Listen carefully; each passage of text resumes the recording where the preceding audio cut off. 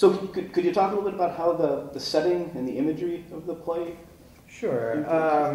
You know, one of the things we frequently think about with the Greeks is where to set it. I suppose even if you're doing Shakespeare, you wonder kind of about time period. And this is not a play that we set in the period in which it was written. We looked primarily, we were looking at communities kind of after war. And so a lot of the imagery for the show actually comes from research that we did into the bombings of Dresden.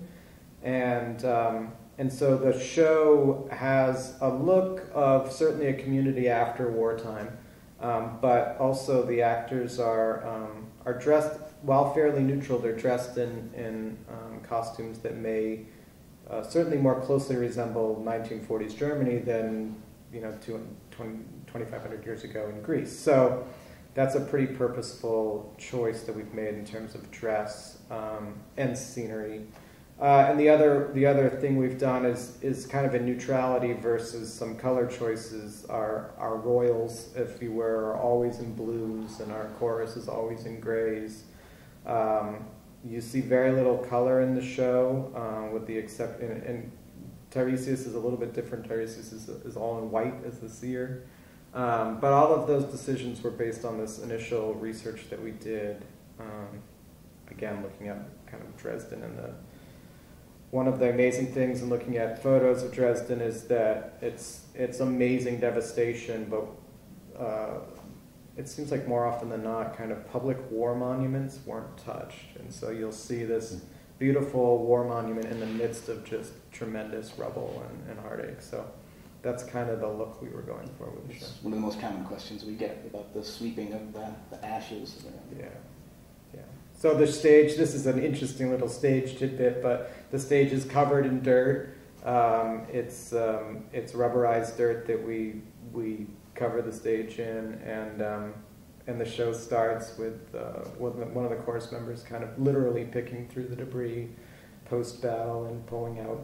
He pulls out, it's hard to see from stage, but he pulls out a number of trinkets that are linked specifically to family. So he'll pull out a picture of family members, or he'll pull out keys to the house, and things like that are all part of, kind of intertwined into the world. The one major change that we did with costumes, which people always ask about, is that the actors are never, none of the actors are in shoes.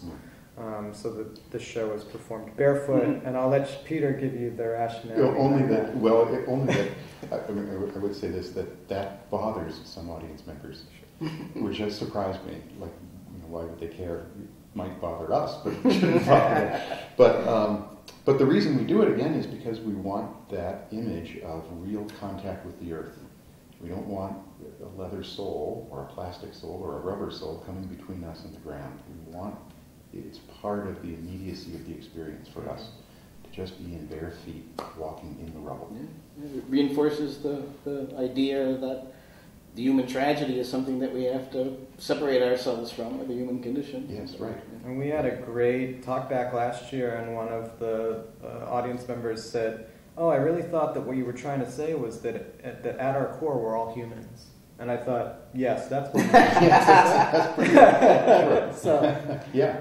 So sometimes those choices you make for some reason end up really resonating with somebody in a different way than we expected. Well, you see these characters dressed in suits and so on and so forth, and then they're barefoot, and it makes you do this. It makes you look more closely and think about what it means to be wearing a suit, and what that really covers, and what it doesn't, and whether clothes make the man, or whether the man is actually really there.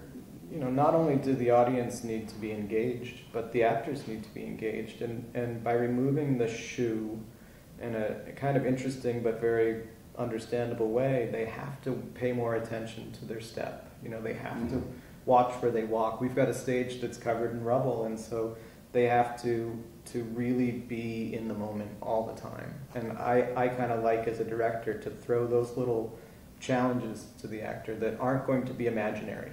They're going to literally have to walk through rubble, and what does that mean? Yeah. And that removing the shoe really does allow us to do that in a pretty an easy but a very real way.